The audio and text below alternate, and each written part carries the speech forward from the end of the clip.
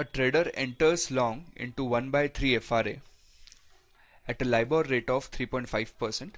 Now meaning of 1 by 3 FRA is that after 30 days we would have a right, since we are long, we would have a right and obligation to borrow for a period of 60 days.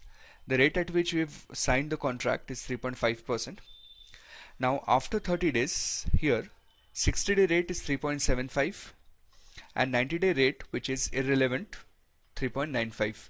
So which means here we have a right to borrow at 3.5, whereas the rate in the market is 3.75. We have to calculate payoff to the long. With this payoff can be calculated in 4 simple steps, which will ensure that we don't have to use the formula. So step number 1, we will calculate the profit in percentage term, which would be 0.25%. Step number 2, this 0.25% of 1 million is 2500. In step number 3, we will adjust this 2500 for time period. So 2500 would have been the profit had the loan been for entire year, but we have loan only for 60 days. So therefore 2500 into 60 divided by 360, which would give us 416.66.